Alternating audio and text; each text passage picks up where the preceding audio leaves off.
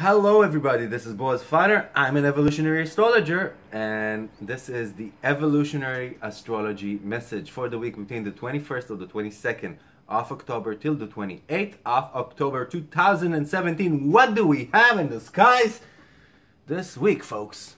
Well, we have two aspects that are developing and will peak at the end of the week, and we're going to talk about them at the end of this video. But we're going to feel them all through the week. But let's begin with today. Today and tomorrow we have Mars entering Libra. Excuse me, this is my morning tea and I just love it. It's chamomile. As you know, I'm a chamomile addict.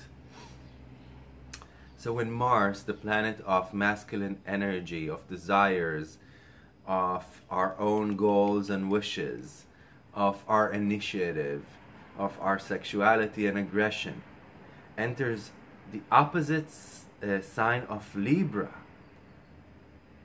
Well, in ancient astrology, they said Mars doesn't like it much in Libra. In modern astrology, we could see why. Because when Mars is in Libra, instead of fighting for himself, he's fighting for the other side. So if we're talking about people who are fighters, these are the fighters for peace. If we're talking about people who take initiative forward, these are the people who take the initiative of equality and peace and harmony forward. This is their pilgrimage, or even better, crusade. So whenever I see a client with a Mars in Libra, I think the most famous one wasn't my client, but a very beloved person is John Lennon, Mars in Libra, classic. You want to understand Mars in Libra? Think about John Lennon. Always seeing the other side, understanding the viewpoint of the other, seeing and understanding the need for bridging the gap and creating something that is more calibrated and harmonious. That's the beauty of Mars in Libra. But if that Mars in Libra is joining other things in the chart that can make this person not as forward moving and interested in his own good as he should be, because we all need a little bit of an ego to keep us healthy and well. You know, many Eastern philosophies say that we need to cancel out our ego. This is actually lost in translation, because it's not about canceling out the ego. The ego needs to be there if we want to be healthy, if we want to be well. But the ego doesn't need to be inflated like it does many times in Western culture, because we're being so taught to be individuals instead of part of a society. Well, we should be taught to be a society of individuals, which is again bringing it to the middle ground. So whenever our ego is bloated, then we really need to work on it. But whenever we don't have an ego, that's when that Mars in Libra can be detrimental, because we'll be catering and taking care of everybody else's needs instead of our own. So when we have Mars in Libra in the sky, all of us become much more diplomatic, much more compromising, much more interested in creating an harmonious environment. But we have to make sure that we are taking care of our own initiative, our own needs, our own goals, and not canceling them out.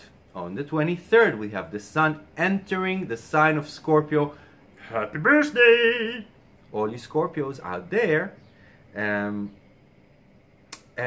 even for us who are not Scorpions, when the Sun, in charge of our own creativity, of what we came here to leave behind us, of the things we do, the light that emanates from who we are in this world, goes into the sign of Scorpio, this is a time that we can experience turbulations or changes, developmental changes in these areas, in these solar areas.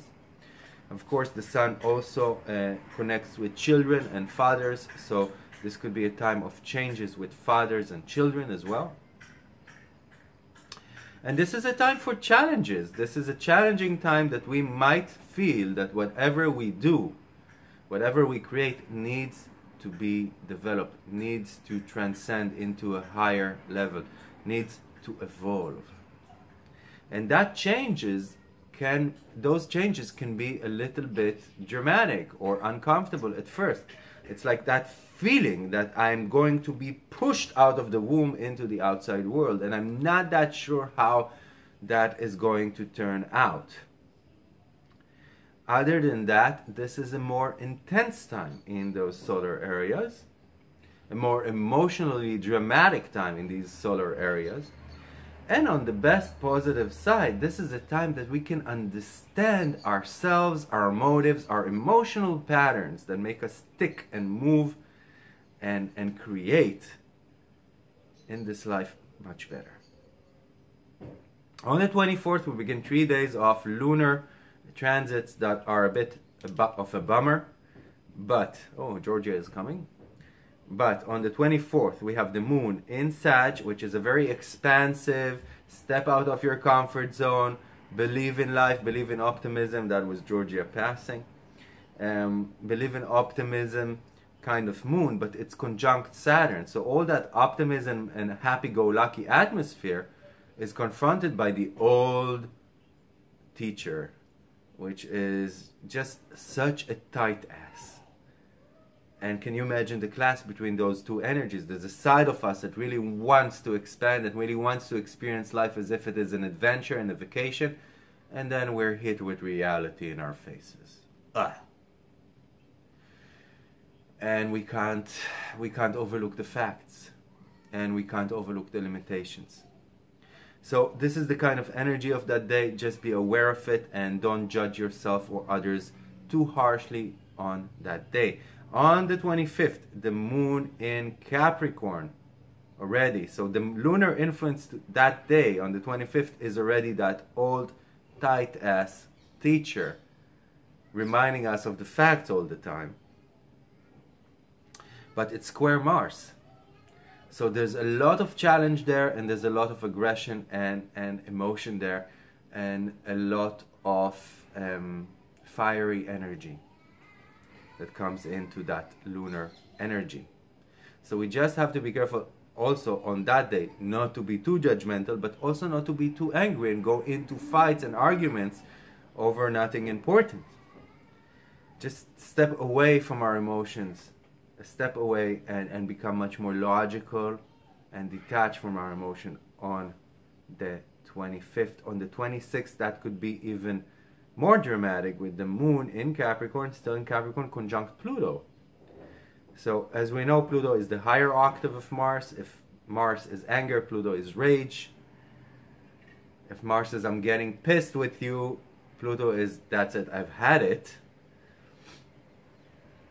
So we just have to be careful not to be overly dramatic and to make sure that we see the strategic aspect of whatever it is we're dealing with and not get caught up in unnecessary dramas, especially regarding our homes and our families and our emotional world. This is the moon we're talking about, and our mothers, and us as mothers as well.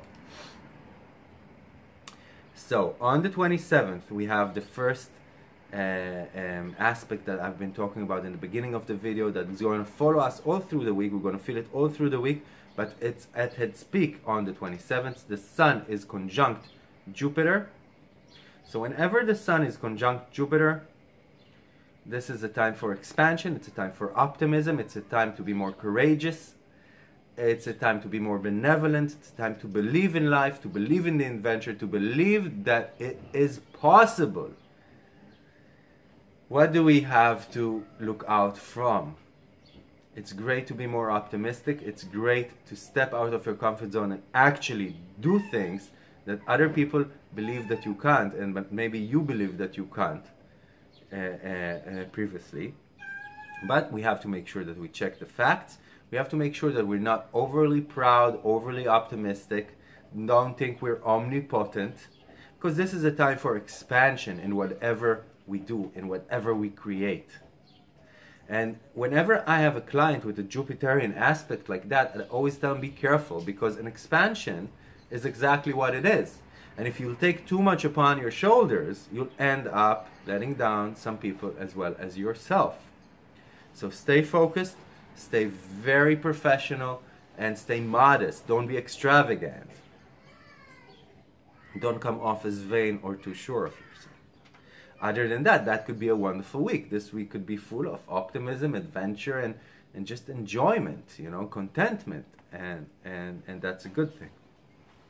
That's a good thing. On the 28th, we have the second peak of a transit we're feeling all through the week.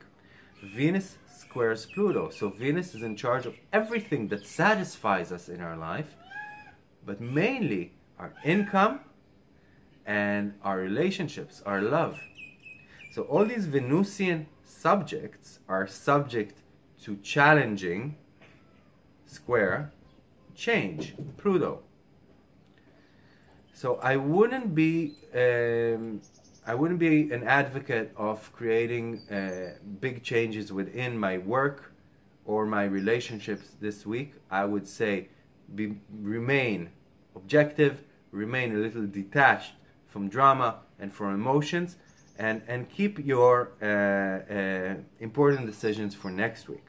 But just be mindful that within these realms of relationships and work, things could be more turbulent this week, and things could be more challenging this week. And when I'm talking about challenges, I'm not only talking about it as a negative thing. I'm talking about it also as a positive thing that could lead us to have more power, that could help us transcend and grow. This is Pluto we're talking about.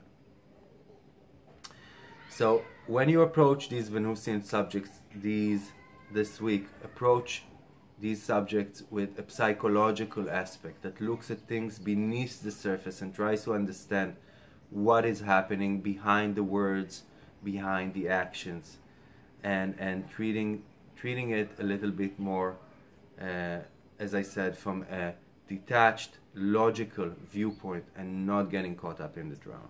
So that's about everything I had to say for this week. Of course, for private lessons, for courses in evolutionary astrology in English through the computer, contact me. And of course, for private consultations, any questions you might have. And I just want to remind you that every comment, every like, and of course every share makes this video available to more people. This is your little payback for me for giving out those videos, and I'm grateful for that. I'm grateful for every like, I'm grateful for every comment, and I'm grateful for every share. Thank you for that, and have a beautiful week. And of course, I'm Boaz Fyler, and I'm signing out. Bye-bye.